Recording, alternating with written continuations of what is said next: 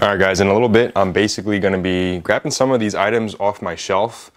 I'm not sure what I'm going to go with, but I've been seeing a lot about Jescar Powerlock. Also with the trusty Collinte A45 combo. So basically, this is one of the famous combos out there. This is a combo that was introduced to me from Obsessed Garage. If you guys haven't watched that channel, it's probably one of my favorite channels out there. I'm basically going to be doing a full decon wash, meaning, you know, stripping all the wax, stripping all the sealants, whatever's on my car right now. I had a spray sealant on the vehicle. I'm currently not using any ceramic coating right now because I like testing, obviously, a lot of different products. I'm not really married to one brand. So this is my current setup where we are allowed to wash our vehicles in my condo. So basically what happens is I hook up a hose right over here. I use a screwdriver, I open the water valve. Obviously with people's setup, it's totally different. So whether you have a condo or an apartment building that allows you to wash your car, that's good. If not, then you're gonna have to look for a waterless solution, or even go into those automatic car washes, or somewhere where you're allowed to use a hose, or go to a friend's house. So what sucks right now is actually it's hot and muggy, and it just rained, so the humidity is pretty bad right now. So in a little bit, I'm gonna hook up the hose and everything, get things started. Obviously with the first step, like I always said in my other videos, you're gonna basically start with the wheels first. As you can see, the car looks clean from a distance, but believe me, it's pretty dirty. So like I said, it looks clean on camera, but it's dirty. At least dirty for my standards.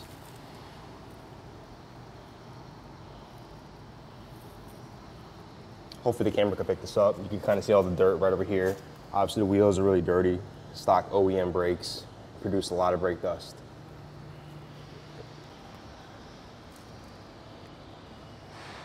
Like I said, this is probably not dirty for other people's standards, but for my standards, it's dirty.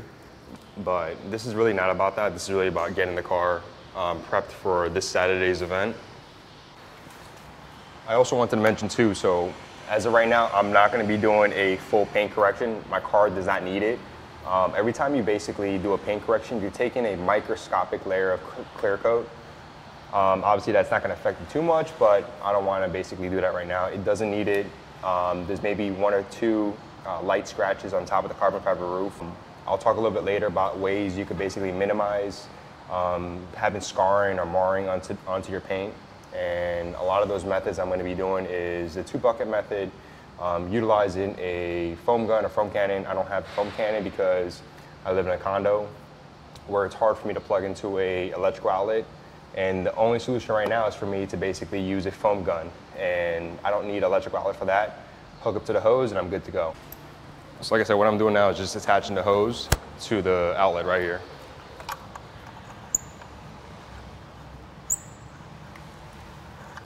And just so I'm not leaving my brushes or anything onto the ground, I'm gonna use my grid card to elevate it from the concrete floor. All right, so some of the tools I like to use is a IK foamer. You don't need to use this all the time. What's good about this, it allows you to basically apply the product onto your wheels evenly in a nice thick foam. So what I have here is a mixture between P&S Brake Buster along with a mixture of water. So what it does is it utilizes air, obviously, to make the foam, so you can't fill it up all the way to the top. If you need more questions or any questions about this itself, shoot a comment or shoot a question below and I'll be happy to answer it.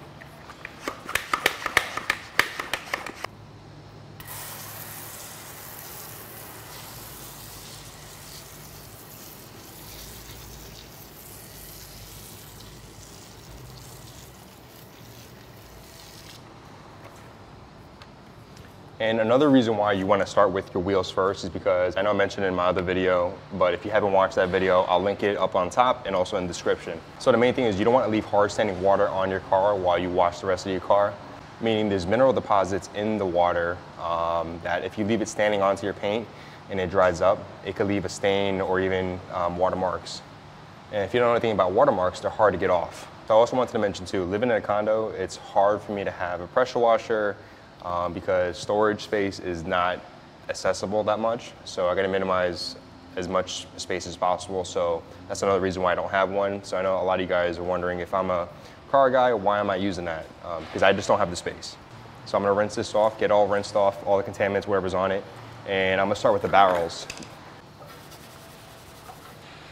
And also, if you guys don't understand, your tires are very dirty. So your tires have a lot of contaminants on it, from the road grime, and also from just being out in the, the road and stuff. It's gonna get soaked up of all that gunk and garbage. And this is not Adams, this is a P&S brake buster. And this is something I'm gonna use to basically take all that contaminants off. So you could use a more of a abrasive brush, but for me, I don't think I need it. This brush gets into all the crevices on the tires itself, so it's not bad. And some of the spots that people forget is inside the lug nuts. And right by your valve stem too. That's something that's missed a lot, and a lot of brake dust gets caked on there. You don't want that to happen. This is just a mitt I bought from Amazon, and if you guys are interested about this, I'll leave the link in the bottom of the description. But basically what's good about this is that it allows you to get the big surface area of the rims. For now, it's gonna shorten my time of washing the rims instead of using like a little microfiber towel. It also prevents you from scratching your hands, from both sides, from a lot of the jagged edges of your rims. And I'm just gonna spray a little bit more product on there. Why not? Your next step would be to rinse it off. As you can see, the wheel coating is holding up. You can see it's still beating water, doing its job. So, pretty impressed. I'm gonna be rinsing the rims off, and right here you're gonna see a lot of the brake dust come off.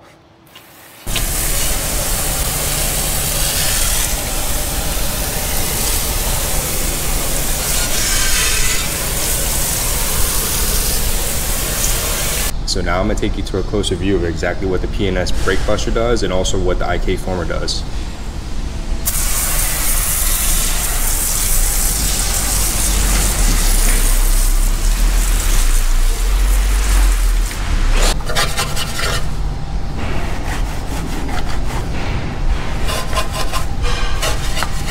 Of your wheel well. As you can see, the wheel well from here, this angle, you can see it's pretty dirty. So this is another good brush to get inside pretty deep.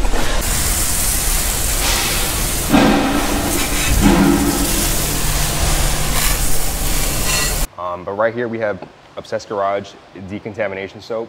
What I did was I mixed it in my soap bucket here and also have a bucket of clean water in the red bucket. So after you finish washing the wheels and that's all done, your next step would be to actually fill your buckets up with the soap and also the clean water to have that dual bucket method. Once you're done with that, you're also going to look into rinsing the car off, taking all the contaminants or any of the dirt and dust, road grime off the car. If you guys could pick up the exterior noise of everything else going on, sorry about that. So obviously I live in a condo where I can't control that, so a lot of your dirt and dust is actually going to be right over here because obviously your tires kick up all that rain and whatever gunk. So I would pay extra attention of rinsing that portion off. And inside here is actually, obviously I said earlier, it's going to be the Obsessed Garage decontamination soap. And what I said earlier, this soap is allowing a sense of lubrication onto the paint before you apply your mitt onto it. So this is another step if you're willing to take the extra step to prevent any marring or scratches. I know that some people may think it's excess, but there's multiple different types of car guys, and I'm that type of car guy.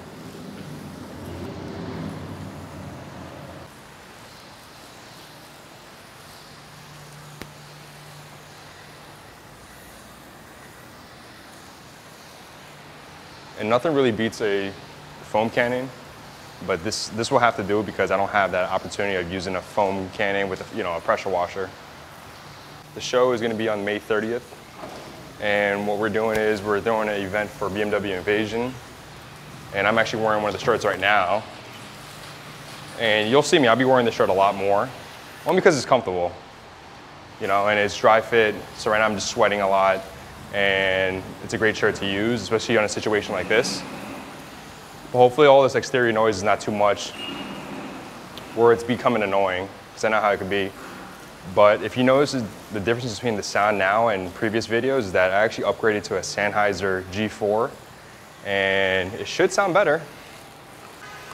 All right, so that was level D. Let's switch over to level E. As you can see, it's more of a thicker foam now. That means it's more concentrated. But pretty much the car is completely covered with the suds. So like I mentioned earlier, this is not really ideal to do a full decon wash and all that stuff because I'm limited to the tools that I would need, but sometimes you have to do what you have, you know? And to be honest, if this is the best I have, I'm not complaining. It's doing its job. So like I mentioned earlier, this is the 2-bucket method. I got my clean water there. I'm gonna dip it into my soap bucket, get all the soap here. And what you wanna do is start from the top to bottom. And the reason why you wanna start with the top to bottom is because a lot of your dirt and road grime is gonna be towards the bottom. So you don't wanna be taking the dirtiest part to go onto the top. It wouldn't make sense. So my key tip too is to rinse it into the rinse bucket multiple times throughout the wash and dip it into the soap bucket, because you have ample opportunity of grabbing all this luxurious suds to put onto your car. So why be stingy about it? And also utilize both sides of the mitt. So once this side's done, flip it to the other side and go with it. And it's funny too, I got my neighbors walking by. They're thinking like, why does this guy have a camera out? But it's fine. And I'll tell you this car has a lot of bead maker on there. And bead maker, if you don't know, look it up. It's really good.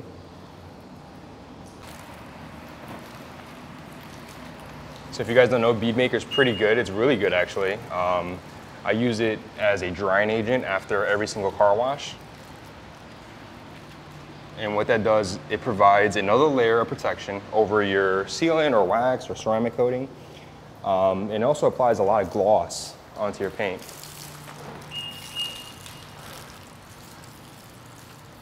I probably should take the keys out of my pocket because you guys are gonna be hearing that all day. Dip it into the rinse bucket and it goes back into the soap bucket. But a lot of people think this is way too much to do, but to be honest, for me, it relaxes me. Especially a long week of work, to wash your car yourself and to do it yourself. You see the satisfaction after. If you could relate to that, you know, shoot a comment below. Let me know, because this is relaxing to me.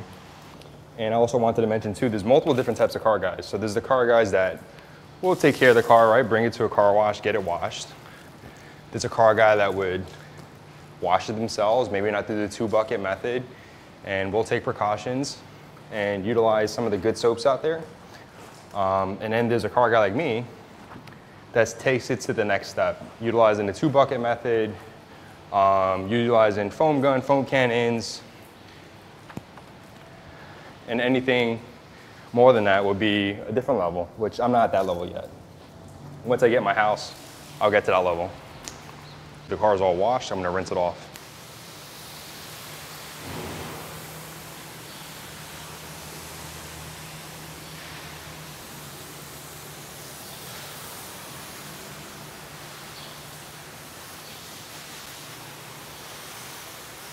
Here's a good way to see if the soap actually did its job. You can kind of see that the water is just staying flat there. That means it stripped a lot of the, you know, sealants or even the wax that I had on the car. So, Obsessed Garage, pretty good. So the next step will be Iron X. If you guys haven't smelled this, it smells horrible. My fiance was like, what does that smell? It smells like rotten eggs. And to be honest, it kind of smells like that. But what this is gonna do is take down all the iron composites or deposits that's on the paint, and you'll see it. If I do have a lot of it, you're gonna see it going on clear, and once it activates onto those particles, it's gonna turn purple. So I'm gonna go liberally on this. And this is something I don't do a lot, so I'm gonna go very liberally onto the paint. And to be honest, the car's parked mostly in the parking garage, and it's rarely out dealing with all the contaminants, but sometimes they will be. what I find a lot of the contaminants are actually towards the back area, towards your exhaust. As you can see right over here, some of the purpling. There's really not a lot. So like I said, this car is mainly parked inside.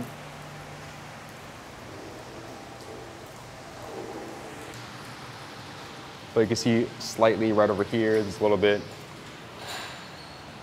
more right over here.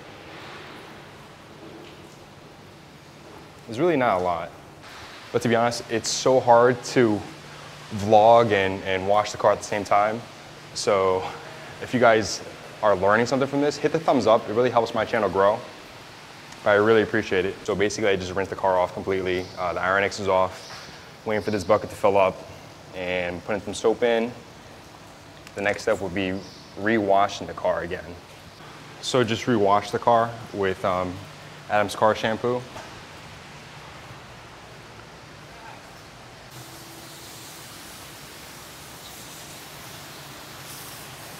And you can see like the water that's coming off the car, it just, instead of like beading off, it's more of a sheeting and it's sticking onto the car. So I know that the decontamination soap and also the Iron-X did its job. All right guys, so now that the car has been washed with Obsessed Garage decontamination soap, also with Iron-X, I sprayed that all over the car, rinsed it off, then I re-washed the car on top of that. So the next step right now is to use Car Pro Eraser. And what this does is it's gonna allow me to basically get the paint and surface bare. So when I apply the wax and sealant onto it, it bonds better. So I'm gonna spray it on the car and wipe it off. And to be honest, you probably have people out there that are professionals and they're thinking I should be doing it a different way.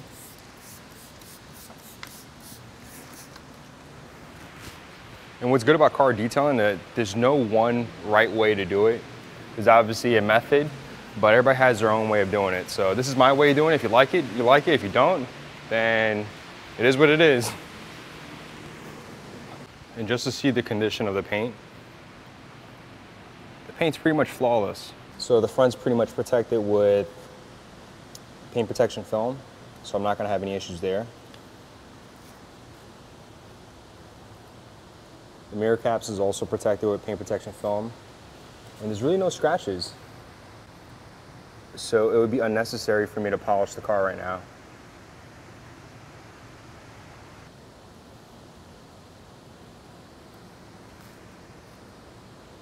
As you can see, there's really nothing going on. All right, the next step is to use Jescar Powerlock.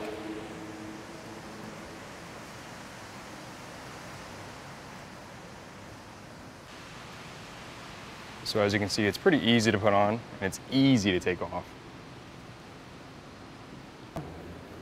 I know Obsessed Garage and many other people recommend this.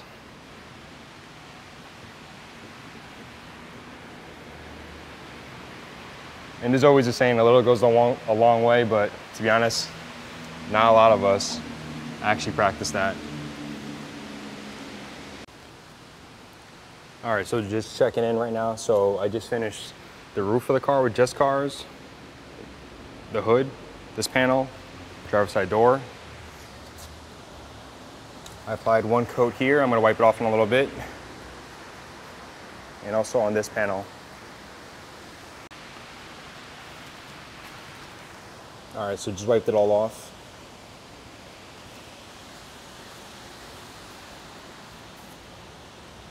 As you can see, it's really shiny now. There's still so much more work to do. So what I'm gonna do is basically just finish applying the Jescar Powerlock. It's really hot, as you can see. I'm sweating like a dog here. So in a little bit, I'm gonna finish this up, and then I'm gonna let it cure overnight. Tomorrow I'm gonna wipe it down a little bit, and then I'm gonna apply Collinte 845 on top of it. All right guys, it's day 2 of preparation for BMW Invasion's detailed garage rally. Yesterday was pouring rain all day, and it made it a little bit difficult to get the job done. Number one, it was super humid. So a lot of the wax, or actually, so to say, a lot of the sealant that I put on, which was Jescar's Powerlock, it took a little while to get off. It's still easy a breeze. When I realized that using a microfiber applicator pad was a horrible idea. There's really no grip to, I guess, have it onto the paint. So today we're gonna use, because that whole process is done. So today we're gonna do something a little different. We're gonna use a hex applicator pad. This is something similar I have downstairs waiting in the car right now. All right guys, we are back in the parking garage. So as you saw yesterday, I basically put on Jescar Powerlock, put a nice coat of that on the vehicle. And to be honest, it feels like wet glass. Feels good. I don't feel any issues or contaminants or any dust on it. I did a quick inspection of the vehicle. I didn't see anything. So today we're gonna use Collinte A45, as you can see right here. These two combos are gonna be doing a wonderful combo actually. So I'll see how it looks later on. This is a combo that a lot of people recommend. And it's not too expensive. Jescar Powerlock, I think it ran me about 30 bucks. And this is roughly about 20 something dollars, maybe $30. Yeah, this is a lot more easier. Using a foam applicator pad, it's gonna make the process a lot more easier. I should have had this yesterday, to be honest. I think I mentioned yesterday, ideally I would want a, a house with a garage. With the house with the garage is gonna have a drain inside the garage where I can basically wash the car and not have any issues. And I would have it like obviously AC, temperature controlled. What we call a dream, right? And to be honest, sure, I could have went to a detail place or a car wash and get it waxed. But to be honest, there's nothing better than the satisfaction of doing it yourself. Whether you can relate to that, let me know in the comments. Or are you the type of person that would rather pay for somebody to do it? Me personally, it relaxes me. I normally throw on a podcast, something educational. I listen to like real estate podcasts, listen to Bigger Pockets. Kind of educate yourself while relaxing. I also wanted to mention too, if you guys like these type of videos where I'm doing like a full wash, or even like a wash video, let me know, because I enjoy doing these. It is really not easy filming these videos.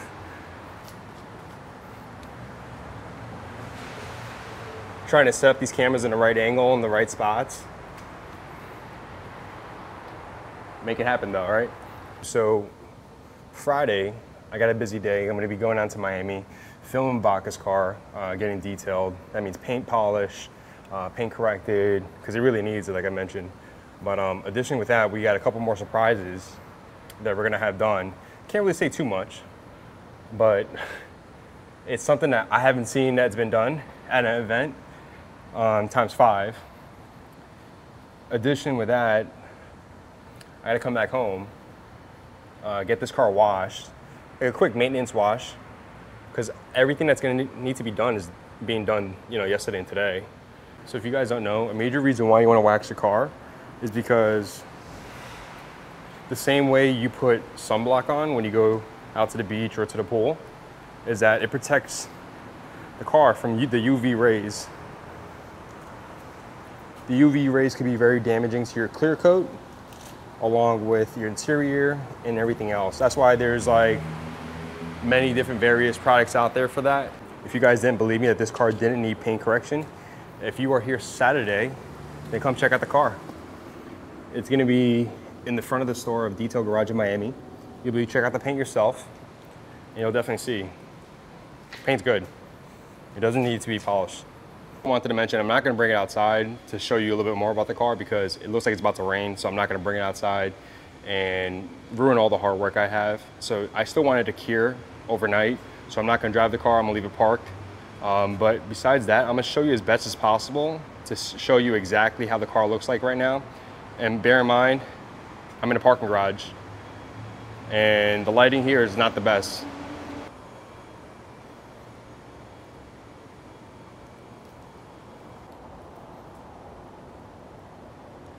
This is outside my parking garage and you can kind of see it's about to rain. All right, so it's all done right now. I did the interior too. I cleaned it and also conditioned it. So pretty much the car is 99% done. The 1% is gonna be the P&S bead maker after I do the maintenance wash. But I wanna thank you guys so much for watching, and I'll see you on the next one. One more drink or one more Bacardi, one more dance at this after party. We still going strong. Feet so faster like a Ferrari. We get wilder like on safari. We still going strong. And all of these good things, good things, good things.